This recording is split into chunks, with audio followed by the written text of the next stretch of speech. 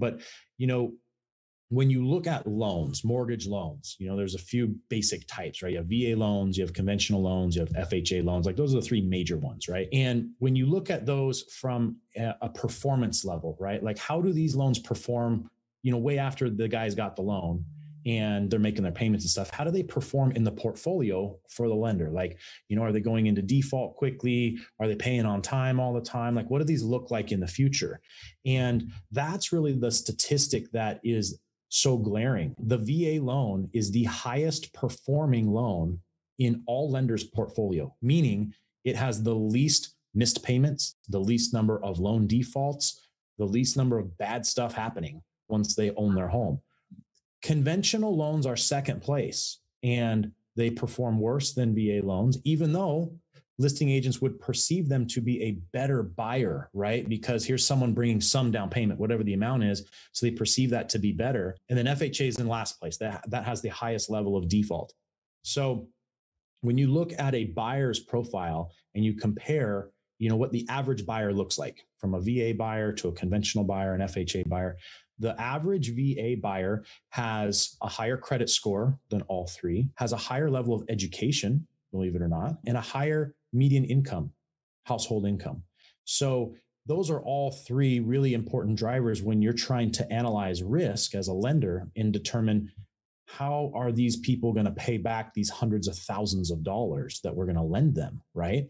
And I think people forget about that sometimes, right? You're getting a mortgage, right? And it just becomes this kind of like blasé term, but you're borrowing six figures, sometimes more, right? That's a lot of money, right? And if you had that cash in the bank, you might not want to spend it because that's a lot of money, right? So, the banks, they look at this and they analyze risk, and it's in the bank's best interest to make VA loans. So for those that maybe are unfamiliar, what is the role of the VA in this whole VA loan thing, right? And that's not understood well. So the VA, think of the VA like Geico. They're thinking of them like an insurance company. So they're not getting in there and calculating income. They're not looking at your credit report. They're not doing any of that stuff. All the VA is doing is guaranteeing that loan to the lender. So they provide a 25% guarantee. So what that means to the bank or the mortgage lender is if you get a VA loan and then you quit making your payments, house gets foreclosed on, that all the lender has to do is go to the VA, say, hey, here's what happened. No questions asked, VA, boom, pops them a check. Here's 25%. We're sorry. Done. So the lenders are guaranteed that. So, even though perception with like listing agents is they got zero down, they're riskier, in the bank's eyes, they're way safer because your conventional guy with 5% down or 10% down ain't nothing. I got a guy with 25% guaranteed if he bails on this thing. Like we're way safer doing this VA loan than we would be doing that conventional loan, for example. So, it's in the lender's best interest to do a VA loan over any other. And the VA actually incentivizes that to a degree with the mortgage lenders. So here's what it's going to take to get your loan guaranteed by the VA. That doesn't necessarily mean that's the only thing the lenders pay attention to, but they have to meet those basics, right? So if the lender can meet those basics, the VA will guarantee it. When you look at like a conventional loan, you have Fannie Mae and Freddie Mac, who are the providers of guidelines and, the money behind those conventional loans.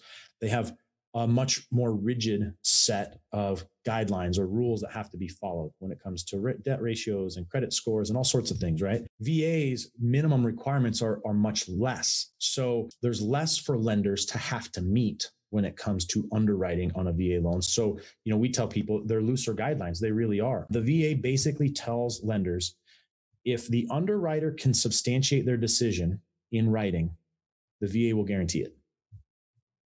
Conventional loans, if the loan doesn't fit in the box, you're out. So two very different perspectives, right? And I think a lot of consumers and most real estate agents out there, especially who are not familiar with the VA loan, have no idea about this stuff. You throw on the icing on the cake is, what a good public image for a lender to be making lots of VA loans, right? That's also another fringe benefit that comes with it. And that's important to the lenders.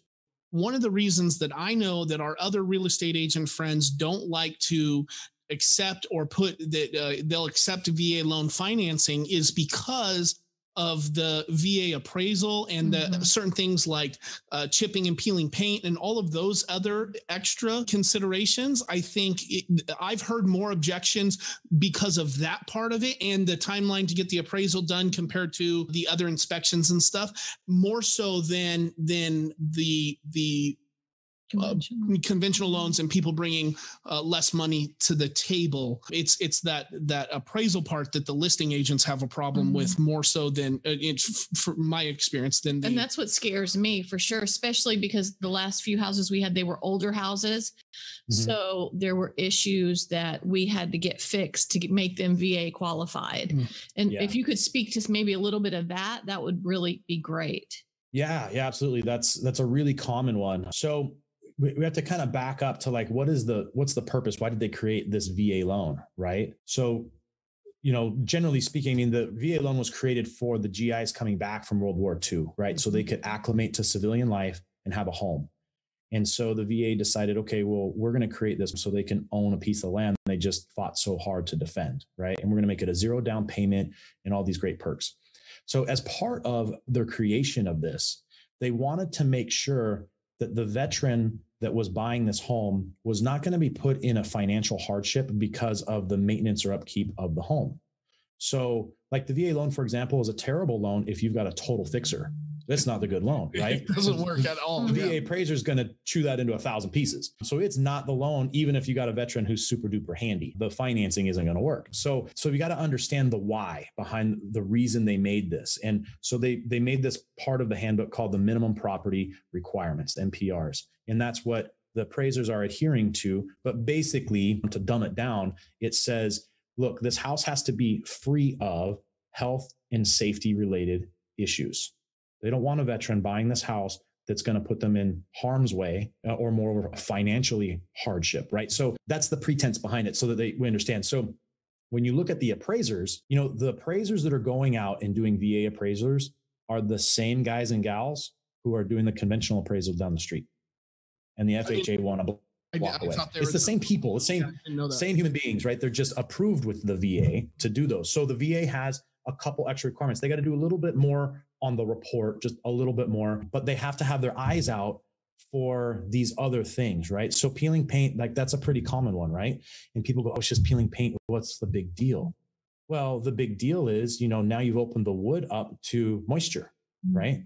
Moisture can cause all sorts of havoc on wood, right? It can lead to dry rot, can lead to mold, structural issues. Like there can be a laundry list or domino effect of things that can happen by moisture getting onto exposed wood. So the VA, going back to their minimum property requirements, wants a home that's not going to create an issue for health or safety, right? So that's a really common one. And, it's a conversation. I think if you're a real estate agent, you're representing the buyer, if you've done enough, you have kind of an eye for this stuff. When you're showing the homes to the client, the real estate agent's less concerned with carpet and drape colors, but really should be looking at, okay, where do I see an opportunity for something to be flagged on this appraisal, right?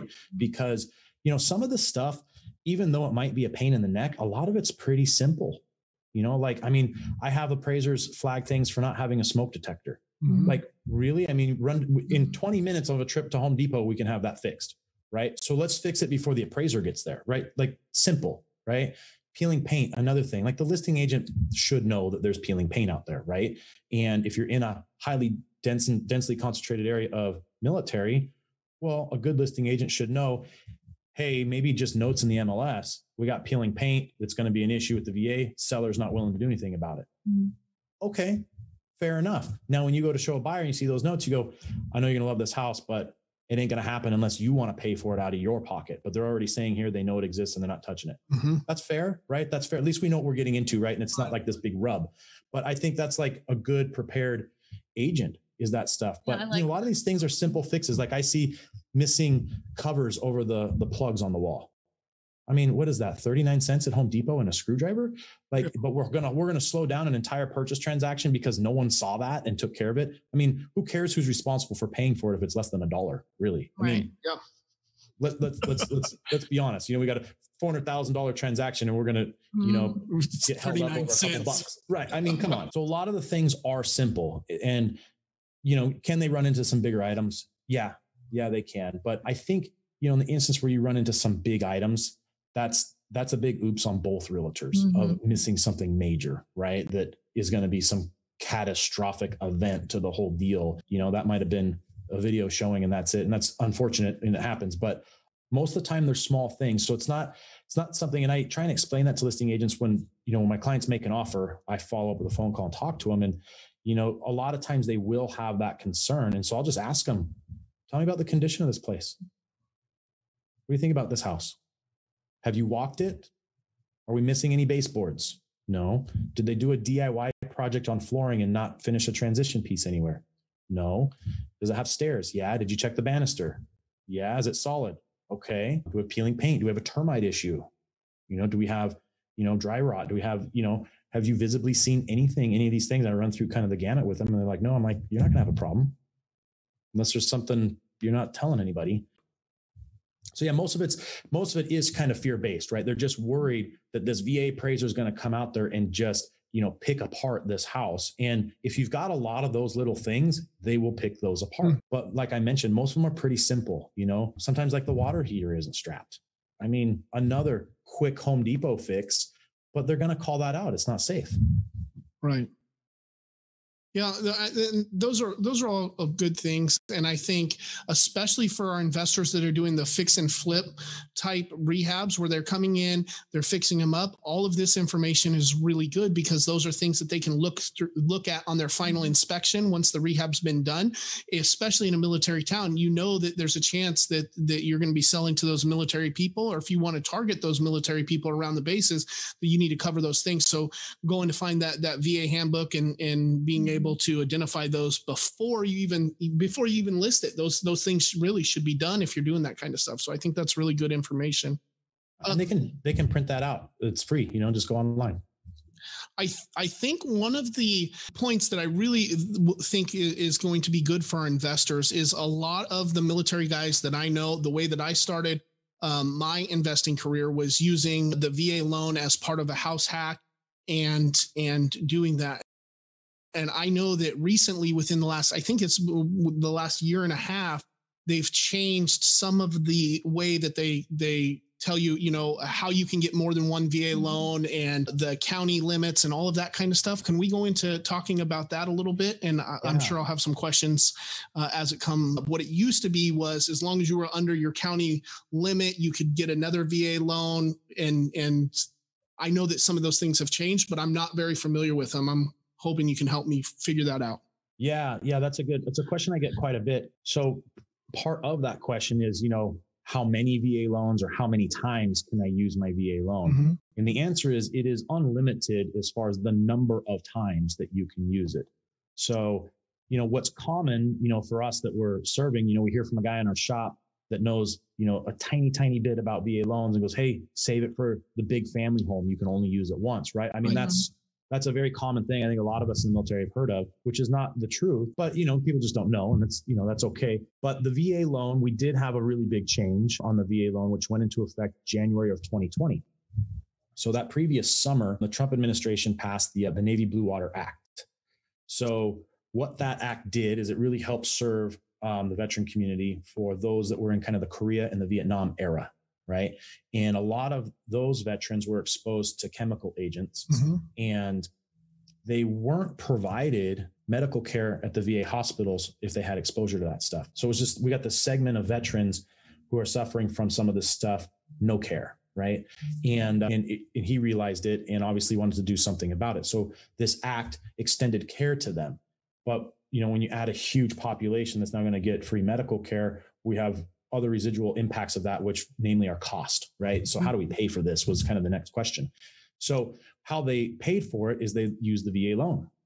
So the VA loan, everyone is probably aware has the VA funding fee, right? And there's different levels of that and you can have it, you can be exempt from it and so forth. But anyways, the VA funding fee, what they did is they increased it a little bit on all the different levels to help pay for this. And then they also removed the county loan limits nationwide. So we have no more loan limit. So if you can qualify for a gazillion dollar VA loan, then you can get a gazillion dollar VA loan, no doubt, right? So that's in theory what's available. So they figured, okay, if the funding fee is up just a hair and we take the ceiling off this thing and people that can qualify for more are financing more, Well, that multiple is going to end up as more dollars to the VA. So here's how we pay for the medical care, right? So makes some sense. And so it's added a really cool benefit. What it didn't change is the way that entitlement is calculated for using like your VA loan the next time. And I don't mean the next time like I sold a house, buy a new house. I mean, right. I bought a house. Now I'm going to keep it as a rental, go buy another one, but I want to use VA on both. That calculation hasn't changed. So that calculation is based off of entitlement. So this is going to get kind of geeked out for people, but so entitlement, right? This is that 25% guarantee number that the VA provides, right? So we take a home, let's say it's a $400,000 home, right? Well, the entitlement that's guaranteed to the bank is a quarter of that, right? So $100,000 is guaranteed to the bank. So that's the entitlement that is now being used or charged, I guess, to the veteran's certificate, right? So he's got that much used up. So in the instance where, hey, I bought a house a few years back, I'm now going to get PCS orders across the country. I want to buy another house, do 2 VA loans. It's entirely possible. So the way that math is done, however, is we have to know, the county that you're moving to, because now the county loan limits come back to the equation. Right. So now we implement using those, and we have to also pull the certificate of eligibility and see how much entitlement has been charged. So we go to a county in the country and, we got the county loan limit. And so we figure out what's the entitlement available in that county. So 25%, right? And then we have to subtract what's already been used. So if we've used 100 grand and in this county, we've got 200 available, we got 100 left, just theoretically. And now we got to figure out how much VA loan can I get now if I've got 100 grand in entitlement for 0 down, which you'd multiply by 4. So in that really rough example, you could buy a home for 400,000 0 down in that rough example. And you can go over that. That's just 0 down payment. So you could go higher and have some down payment and put, and then it goes back to like the old rule. Remember, if you went over the county loan limit in the past, it was 25% of the difference, right, for every dollar. So then that game and that rule, that playbook comes back when you're trying to get home number 2 or home number 3 on a VA loan. That comes back into play. Because they got rid of the county loan limits in regards to purchasing your first VA loan, are they still updating those county loan limits? Because every year or every couple of years, those limits change based off of the average price of the house. But now that they're not using those to calculate, are we stuck in the January 20 county loan limits, or do they still update that? Or is that completely separate from this part? Yeah, so it's updated every year. The VA has actually never been the one that puts that out. So the Department of Housing and Urban Development is the one that puts that out. Gotcha. That Fannie Mae and Freddie Mac and FHA and everybody go off of. So yeah, that gets updated every year. So, it's probably going to go up every year. So those limits will go up too. Great. That's really awesome. It's pretty cool.